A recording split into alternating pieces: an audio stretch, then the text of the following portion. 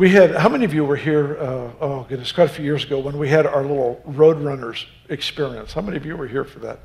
Man, that's not very many. Where did all of those people go? How many of you have heard about the Roadrunner story? Okay, well that helps. How many don't know what I'm talking about, but you would really like for me to tell you? Oh, okay, I will. You know, when this first started happening to us, it was embarrassing, actually. This was quite a few years ago. Before we had this wing, the Emerald Johnson wing over here with the Hebrews coffee shop and bookstore, before we had the prayer house, we'd have our Friday night meetings, Sunday night meetings. Back in the dining room, which is right behind the stage, we'd have our pre-service prayer meetings. And I remember going one Friday night. I went about 15 or 20 minutes early, and I'm walking around the prayer room and just praying pre-service prayer for the pre-service prayer. Pre. And a Roadrunner came right up to there's a glass wall of windows and doors, and a Roadrunner comes right up to the window. Now, you know, maybe you've seen Roadrunners all your life. I've lived in Reading since 1968. I've never seen or heard of one in my life around here. And here's a Roadrunner comes right up to the window, and he's dancing, trying to get into the window. He's hitting the glass and going back. He's got this huge lizard in his mouth. And I'm like 3 feet away from it going, this is too weird to not be prophetic. That's exactly what I thought. I thought, this is too weird to not be prophetic. God, what are you saying to me? Expecting him to speak something to me. Nothing. So, well, it is weird anyway. So I walked around and prayed. Finally, he took off. And a little bit later, Don came in from our school, and Don Mayer, and he came in, and he was in there with me, and we were walking around. And the Roadrunner came back. And Don goes, oh, he's back. And I said, what do you mean back? He says, yeah, he was here last Friday night. I went, you're kidding. Roadrunner? He comes to prayer meetings?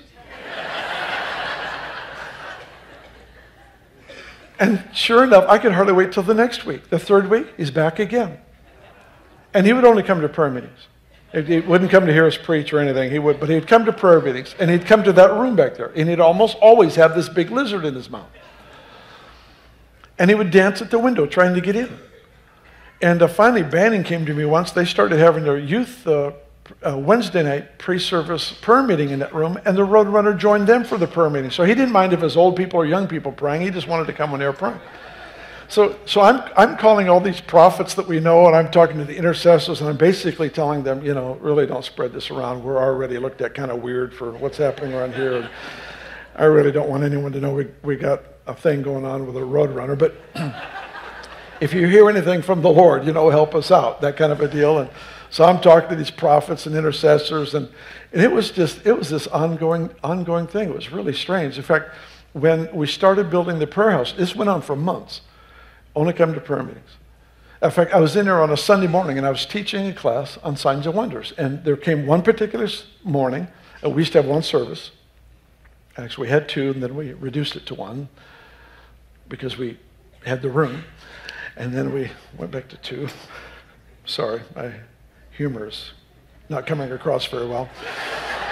But before the service, we had classes, and so I was teaching class on signs and wonders. And I happened to be up that Sunday morning. I started talking about signs that make you wonder, unusual experiences. Right on cue, the Roadrunner shows up. And my back is to the wall of windows. And the guy sitting in the front row goes, you mean him? And I turned around and went, yeah, the Roadrunner. And so he's standing at the door. He's got his lizard, and one time he chased off some blackbirds and got a big worm, and it was just entertaining to watch what he would do. So when we started building the prayer house, we have, if you've been in the prayer house, please make sure you go in the prayer house, pray. You go in the prayer house, on the far side there's this huge rock, and if you look at the rock a certain way, it almost looks like an eagle's head. There's an interesting beak, everything. And this Roadrunner would go sit on top of that rock and watch them build the prayer house. And then I found out we had all kinds of people sending research papers on Roadrunners. They're related to the eagle. Who would have thought of that? You know why I like them? They hate and eat rattlesnakes.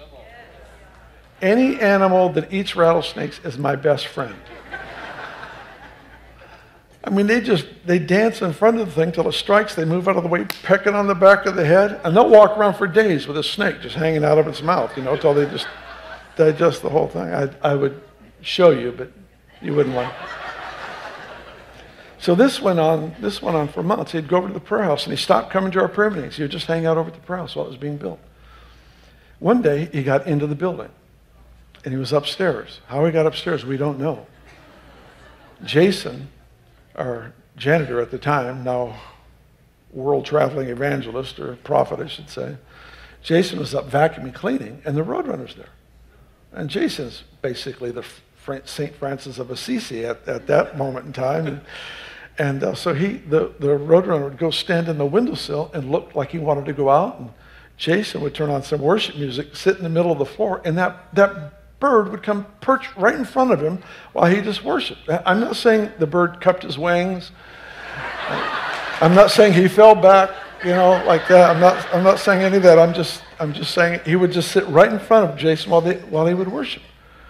And then he'd feel bad about not working, so he'd go back to vacuum some more, and then he'd get curious about what would happen. He'd sit back down, turn the stereo back up, and they'd worship, and the bird would come right back again, right in front of him. This went on and on out throughout the evening.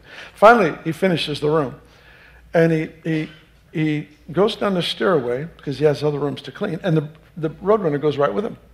So they're walking down this wide old hall over here, walking down the hall, and unknown to him, there was somebody in another room, a classroom. And they opened the classroom door behind him, startled the bird. The Roadrunner flew to the end of the hall into a plate glass window and died. Yeah, I'm sorry. It just did. It's just, I know you're best friends with this thing now, but it just died. So Jason comes to get me. He's got the bird in the back under a little box. And he says, I killed the Roadrunner. I said, what happened? And he told me the story. I said, well, where is he? So I figured we'd just go raise him from the dead. So he says, he's back here. So we go back there, and I put my 2 fingers on his head, commanded life. I know you're hoping it ends well. He just stayed dead.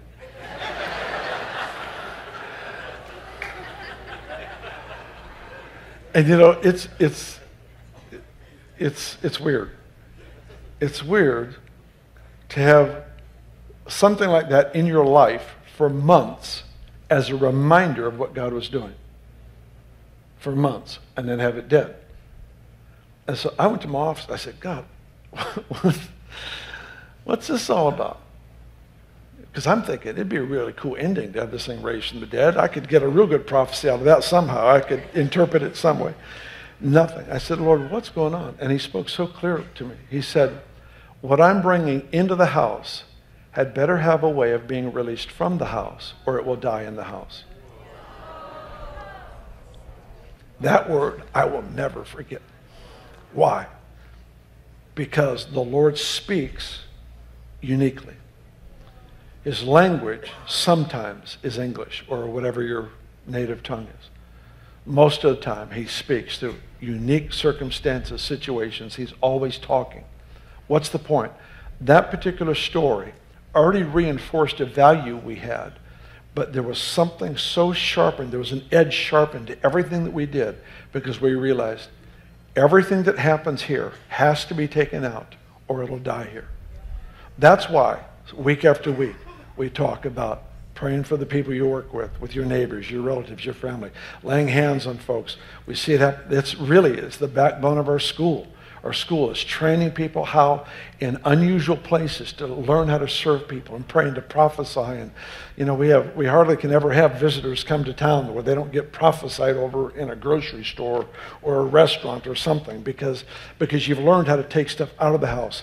What I'm saying this